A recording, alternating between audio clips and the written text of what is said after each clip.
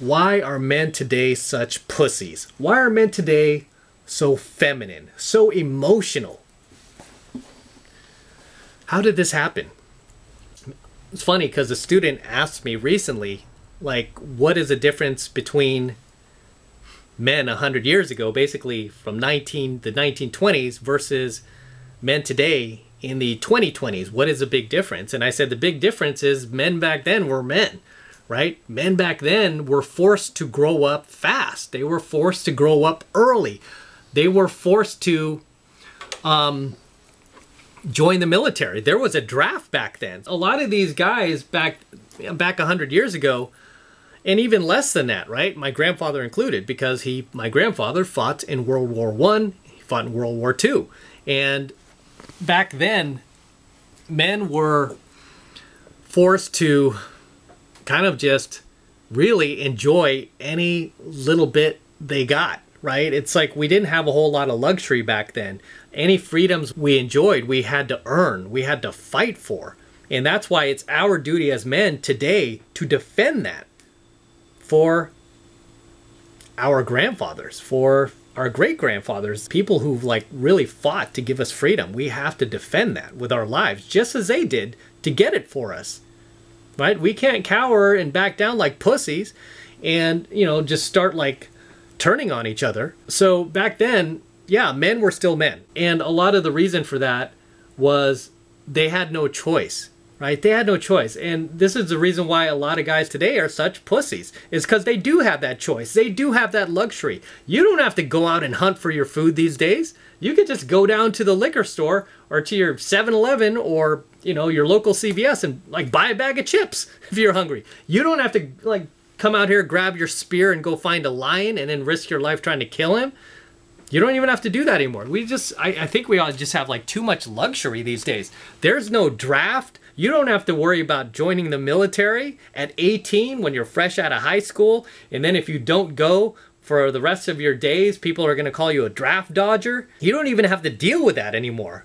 You can thank your grandfather, your great-grandfathers for fighting for you.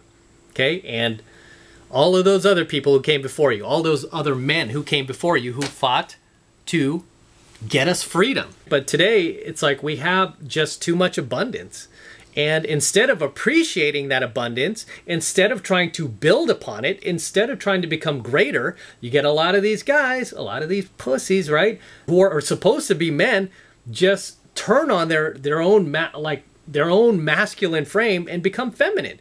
They become no different than a female who starts complaining, right? Can't appreciate jack shit, will never be happy, because those are the traits of usually a female, right? Females can never be happy no matter what you do for them. You give them the world, you give them everything they ask for, and they're still not happy. Matter of fact, what I teach on my dating channel, you give a female everything she wants that she's asked you for, and guess what? Not only will she not be happy, she will try to make sure that you're not happy either. She'll make your life miserable, right? You just gave her everything she wanted.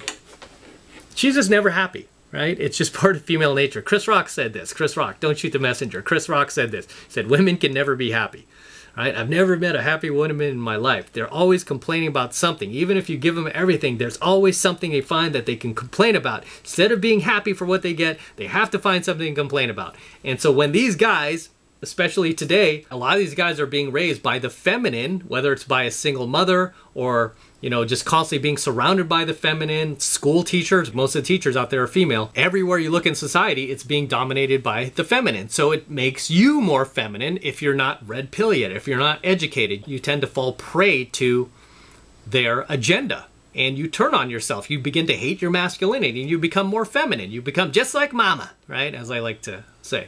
Become just like mom. You would identify more with your mother than you do with your father.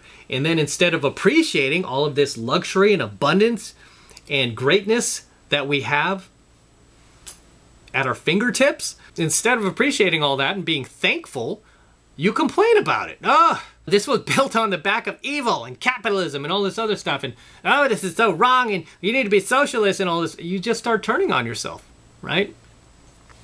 you just start turning on yourself. 100 years ago, those guys would have killed to be in your place. Those guys would have killed to have the freedom that you have, the luxury you have, the technology you have, the freedom to not have to go to war and possibly lose their life, or lose an arm, or lose a leg.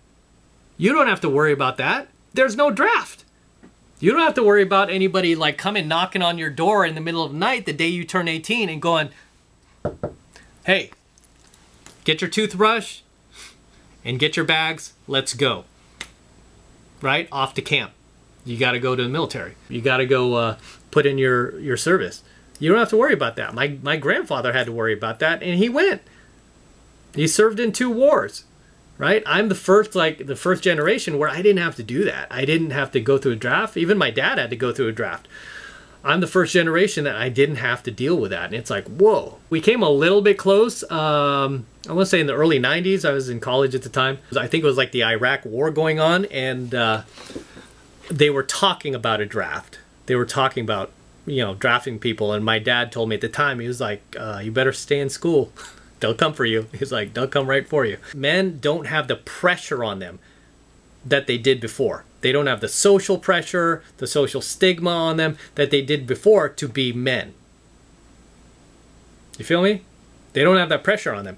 So because they don't have that pressure on them, you know, instead of appreciating the fact that they don't have it, they complain about it. They just look for anything to bitch about.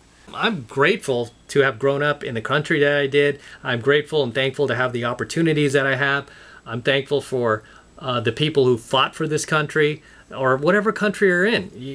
I mean, you have your own story, right? You have your own military who probably fought for you. You can identify with that. I'm not just saying me because I live in the, you know, I'm American. I live in the United States.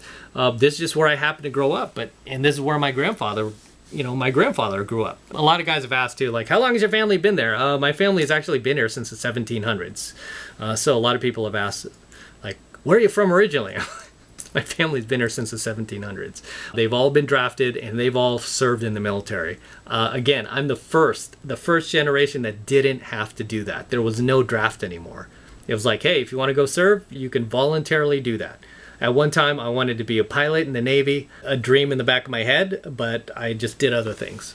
I've always appreciated the freedom and the liberty and the abundance and the ability to go out there and just live as you want, do as you want, be as you want, and just try to live the best life you can and just not spend your life bitching and complaining like so many dudes do these days. It's like so many guys bitch and complain about, oh, this and oh, that. It's like, dude, we have it better. Even the homeless people these days have it better than anybody did, like an average person did 100 years ago. Okay, because back then, not only did you have the draft, you had prohibition, you had the depression, right? We had the depression in the 20s, 30s. Yeah, we went through the Great Depression, the stock market crash. We had the stock market crash. It was Black Friday, I believe. People were jumping off buildings back then, and there was a lot of despair in those days. There was a lot of uncertainty. There was a lot of just restlessness and stress. And if you look at a lot of old photos and documentaries back 100 years ago, and you just see like what people were going through, I couldn't imagine living back then. You know, I couldn't imagine. It was a very, very hard time.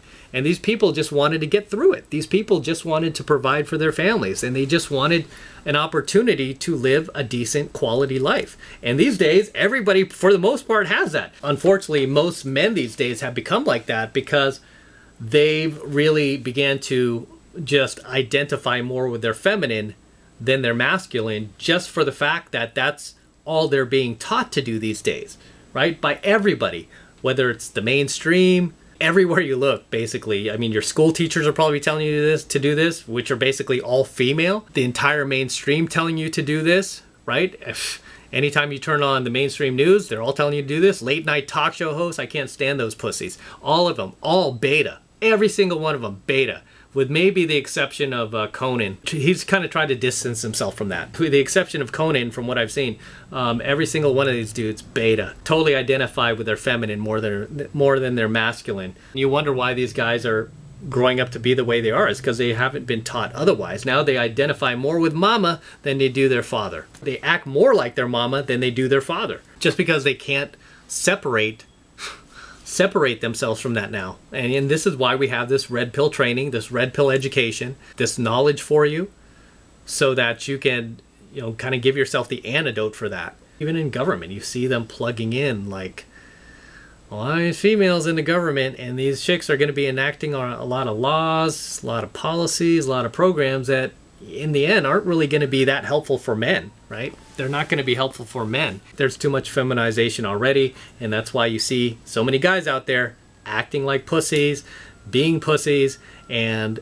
not acting like men and not being men. You have to remember, at the time, society, our laws, culture supported the patriarchy. It supported man and woman. It supported men and women getting married and having families. It really supported it, and our economy revolved around it too. It revolved around couples getting married, having families, buying houses, buying cars, buying appliances, taking vacations. Our economy supported it. Nowadays, it's like they're trying to tear it all down, and they're trying to turn it upside down.